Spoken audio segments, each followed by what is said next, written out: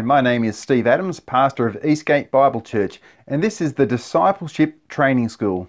The Discipleship Training School is an 8-week course designed to challenge and equip Christians to faithfully be obedient to the Great Commission to make disciples of all nations.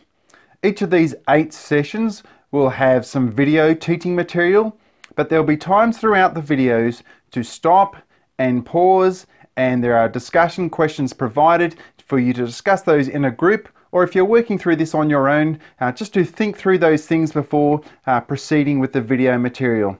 All of our materials for the Discipleship Training School are available freely online at our website, www.eastgatebiblechurch.com.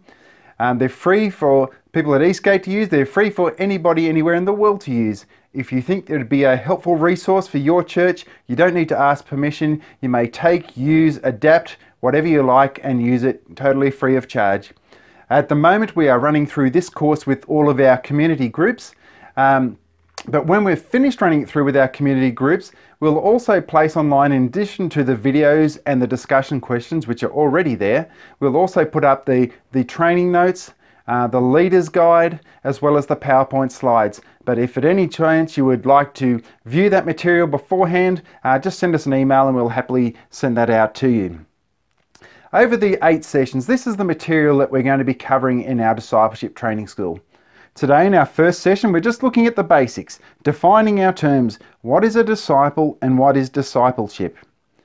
Next session, we're going to look at why we should be making disciples, but also looking at the reasons why we don't make disciples. In our third session, we're going to look at healthy heart values for effective disciple makers. In our fourth session, we're going to look at forming healthy habits that are conducive to disciple making. In our fifth session, we're going to look at Jesus and how he is the model of discipleship. In the sixth and seventh session, we're going to look at the practical how-to of discipleship. Now, I know there's going to be some people who think, why do we wait to sessions 6 and 7 before we get into how do we make disciples? And the reason for that is that we need to lay the foundations, not just defining the terms, but we need to have the right heart for the right things in order to have any chance of acting in the right manner, in the right way before God and before others. So that's why we've structured things this way. In our 8th session, we're going to look at discipleship within community and missional communities. And then a little bit later on, we're going to have a 9th session, which I'll be answering specific questions that have been raised in our community groups here at Eastgate Bible Church. So each of those will be released week after week, with the exception of that Q&A session, which will just take a couple of extra weeks until it's completed. Now, I'm someone who really enjoys learning things from online videos, whether it's a cooking thing, whether it's a technology things. I've learned a lot of things through YouTube and other places like that. But I've noticed there's also been a recent trend to create instructional videos for things that don't need instructions for. We're talking about instructional videos like how to make homemade ice or how to cook toast. Now, I don't believe anybody has ever had a formal lesson in either of those things.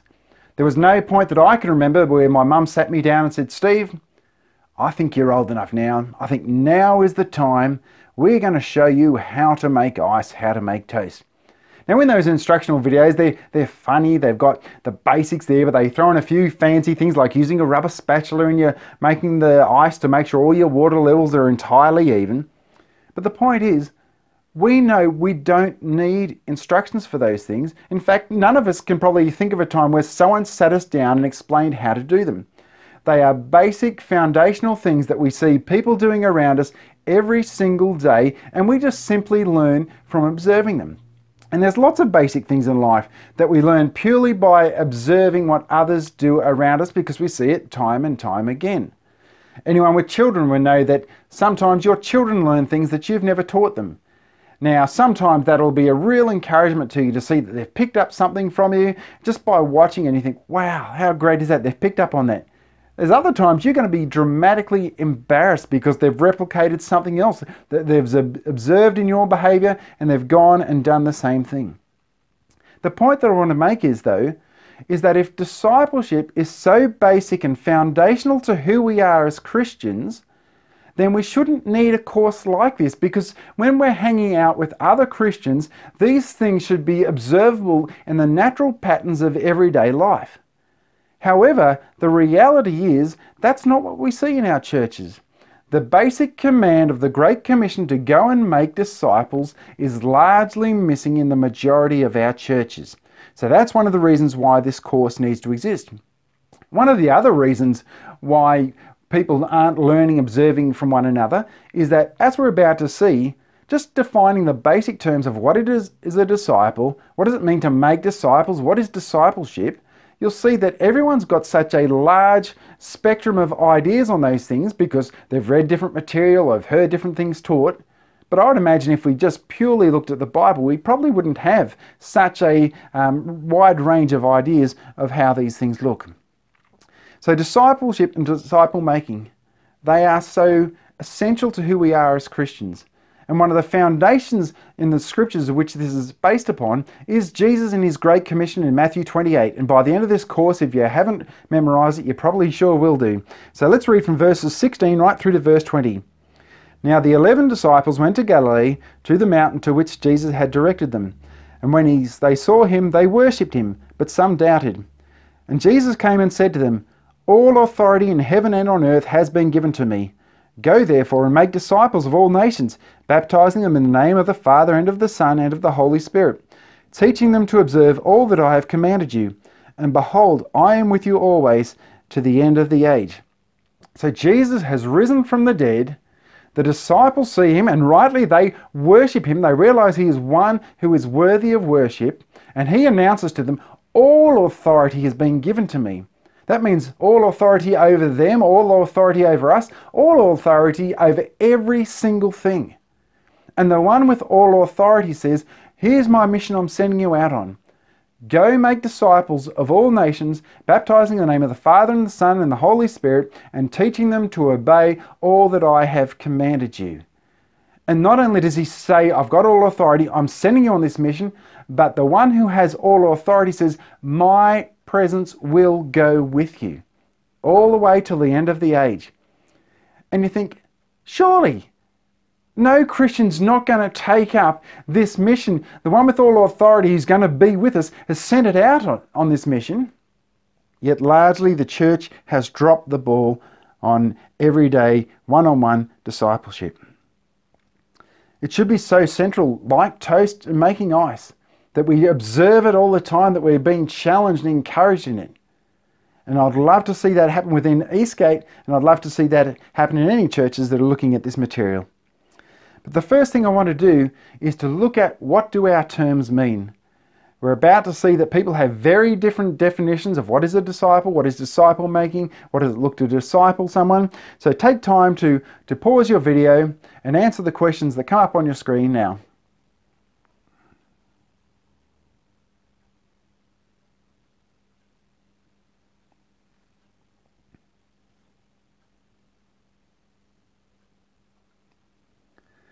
So firstly, what is a disciple? You have probably just discovered that in your group you have a very wide range of ideas and perceptions of what it means to be a disciple. Now some of that will be shaped by things that you've read, sermons that you've heard, or things that you've seen practiced around you. I'd imagine most of your diversity came in, what does it look like to make disciples, or what does it look like to disciple someone? And I think probably some of those things that people may have mentioned may be things that are part of the greater picture of discipleship, but may not actually be discipleship in and of itself. But you can imagine the problems if we just jumped in.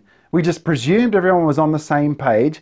It would mean that throughout the rest of this course, anytime I use these terms, people would hear totally different things. So it's important that we begin by establishing and defining our terms that we're going to use throughout each of the course. So when we looked at the question of what is a disciple, here are what I believe are going to be the most common answers that you would have had in your group. Firstly, one of the 12 men that Jesus spent a lot of time with. Secondly, a follower of Jesus. Thirdly, a learner. Or fourthly, just in general terms, a Christian. Now it's true that the Bible speaks of 12 disciples who worked closely with Jesus, or sometimes just refers to them as the 12. But it would be a very wrong idea to say that the term disciple exclusively belongs to these 12 men. To give you just one example, take a look with me from Luke chapter 6, verses 12 to 13. In these days he went out to the mountain to pray, and all night he continued in prayer to God. And when day came, he called his disciples and chose from the 12, whom he named apostles. So Jesus gathers a large group of people who he calls disciples.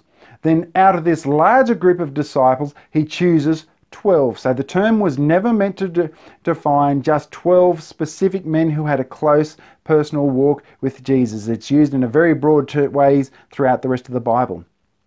Now, someone in your group may have said a follower, and that's a really good answer to give, especially when you consider how did Jesus invite his disciples into discipleship. What we see is his words to them is to follow me. But the Greek term translated disciple simply just means a learner, meaning one who learns. Now, I want us to take away any possible notion of being a learner of Jesus just means to learn more things about him.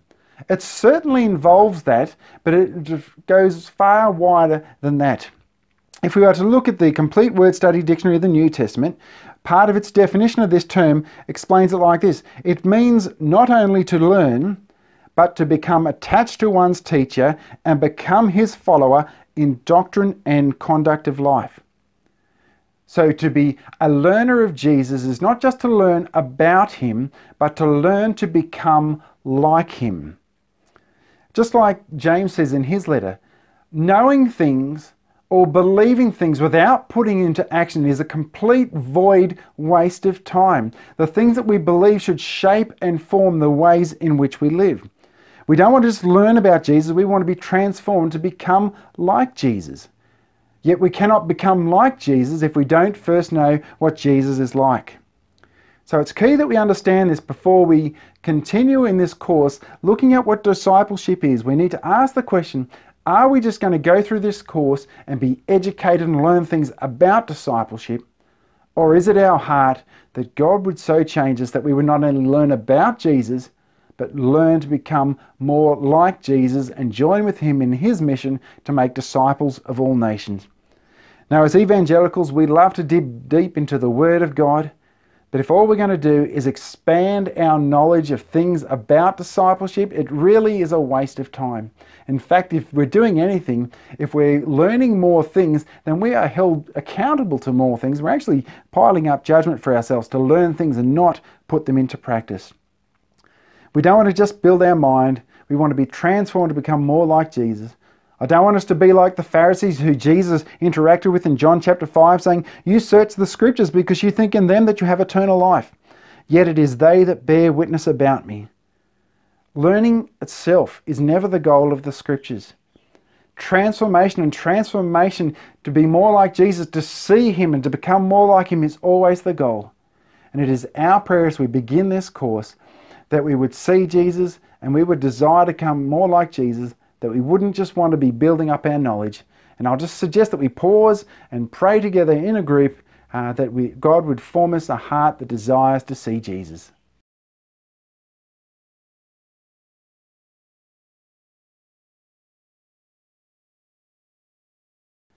Now, the fourth answer that I think that you may have given to the answer of what is a disciple is to simply say a Christian. And it's a fair thing to say because Christians are by nature supposed to be characterized by being disciples, being learners of Jesus and being learners who become more like Jesus. But God is not interested just in converts. He's not just interested in people becoming into the Christian club or people making decisions. We see the command of the Great Commission isn't to make converts, isn't to make Christians, but it is to make disciples. Let's remind ourselves of the words of the Great Commission once again, looking at verses just 18 to 20. "And Jesus came and said to them, All authority in heaven and on earth has been given to me. Go therefore and make disciples of all nations, baptizing them in the name of the Father and of the Son and of the Holy Spirit, teaching them to observe all that I have commanded you. and behold, I am with you always to the end of the age. So as the 12 are being sent to make disciples of all nations, we also have a description which accompanies that. The first part of the descriptions of what it looks like to make disciples, he says, baptizing them in the name of the Father and the Son and the Holy Spirit. So this tells us that discipleship includes evangelism, because if a disciple is a learner of Jesus, you need to first learn about Jesus to come to know and trust in him as your Savior. And part of making a disciple is when someone comes to faith is that you baptize them. But what we see here is in the Bible, there is no such thing as an unbaptized disciple. As you become a follower of Jesus Christ, you are a disciple, and one of the characteristic things of that is that you are baptized. And even though this isn't the focus of what we're here to discuss at this point in time, but if you are a follower of Jesus Christ and you have not yet been baptized, then I would encourage you to think about why you haven't taken that step of obedience to Jesus, and also to discuss with the leadership in your church if you're interested in getting yourself baptized. Now that's not our focus here, so let us return back to the second description of what it looks like to make disciples. He says, and teaching them to obey all that I have commanded you. So discipleship is not just about a 5-minute exchange. To teach someone everything that God has commanded us is going to take a bit of time. So it involves a life-on-life type of relationship, just like Jesus had with his 12 disciples, and that teaching them to obey all that I have commanded includes the command he has just given to make disciples. So to summarize the Great Commission, Jesus is saying, now guys, you know what I've done with you over these last 3 years. Now I want you to go and do that with other people, and to train and teach them to do it with other people, and so on and so on. So disciples are baptized, and the disciples are growing and being taught all that Jesus has commanded us. Not just taught factually, but taught to obey and walk in these things. So disciples are a learner of Jesus, both in doctrine and in conduct. In session 5, we're going to look specifically at Jesus and how he discipled the 12 disciples to learn some basic principles for him as a model of discipleship. Now, secondly, we're now going to look at what is discipleship. Like if a disciple is a learner of Jesus, then effectively, in its broadest sense, discipleship is the culmination of everything which contributes to that end of helping us learn more about Jesus and helping us learn to become more like Jesus. The elders of Eastgate Bible Church are currently working through a book called The Vine Project by Colin Marshall and Tony Payne, where the basic premise of the book is thinking about how everything we do as a church can be built around the framework of discipleship, how we can structure our ministries, our goals and intentions around everyone from the person furthest from Christ to the maturest Christian. What can we be doing to reach them and help bring them a little bit closer to Jesus?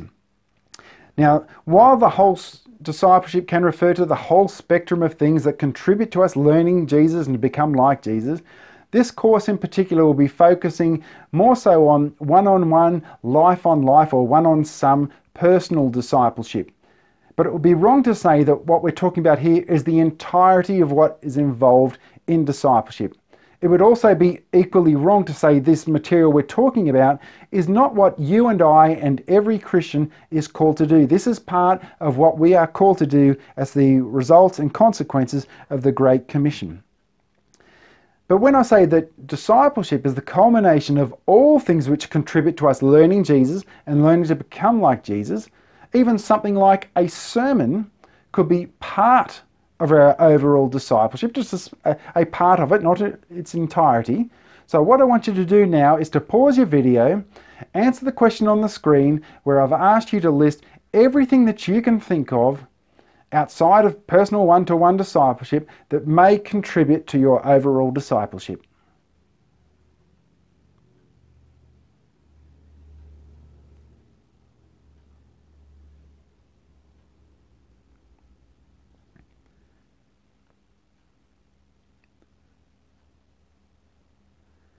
Now I can imagine there's probably, again, a variety of things which have been raised within the group.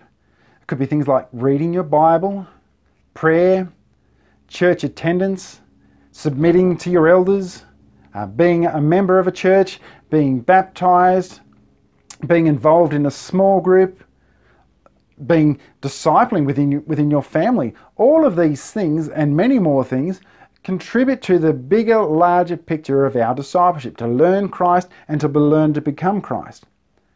But I also want to ask another question, because sometimes these terms get used interchangeably, and I don't think necessarily they should do. Evangelism and discipleship. I want us to pause and think, what is the similarities between the two, and in what ways do they differ? So pause your video and answer the question that's on your screen now.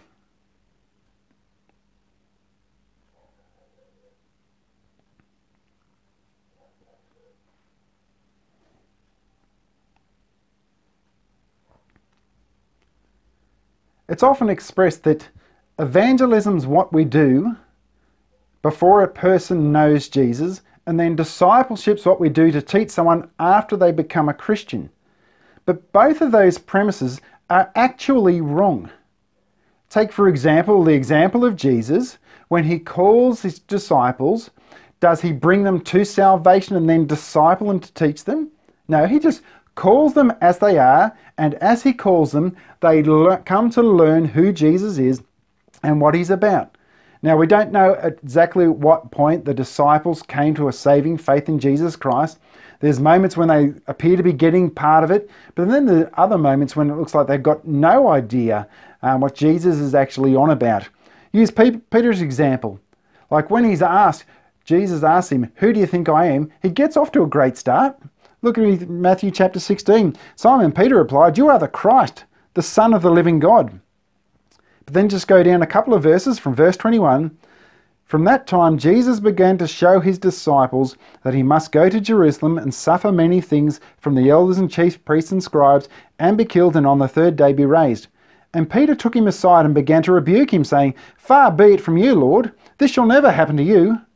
But he turned and said to Peter, "Get behind me, Satan. You are a hindrance to me, for you are not setting your mind on the things of God, but on the things of man."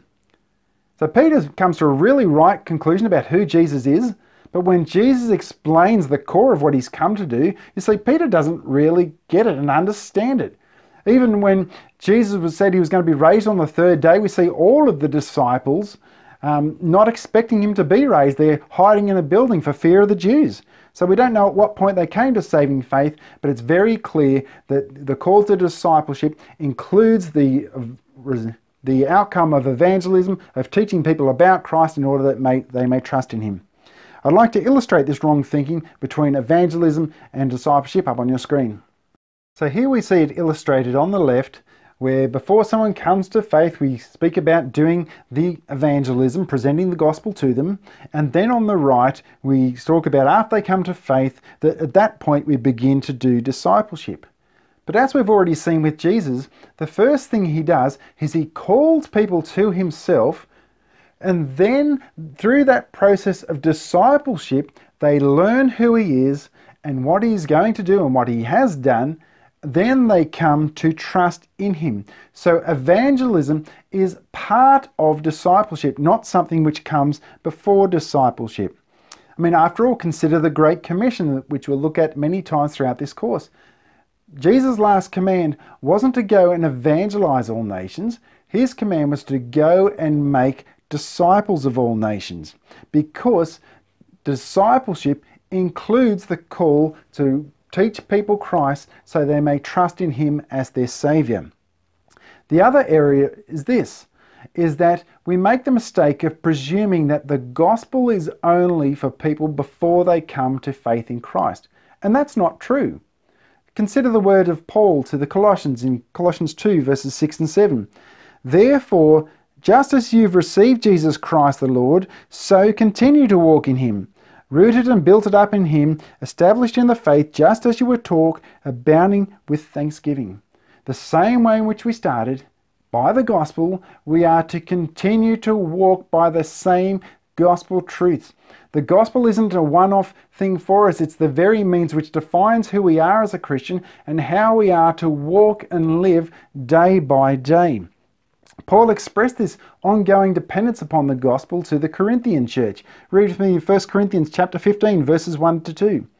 Now I would remind you, brothers, of the gospel I preached to you, which you received, in which you stand, by which you are being saved, if you hold fast to the word I preached to you, unless you believed in vain. So Paul speaks of the gospel in three separate ways.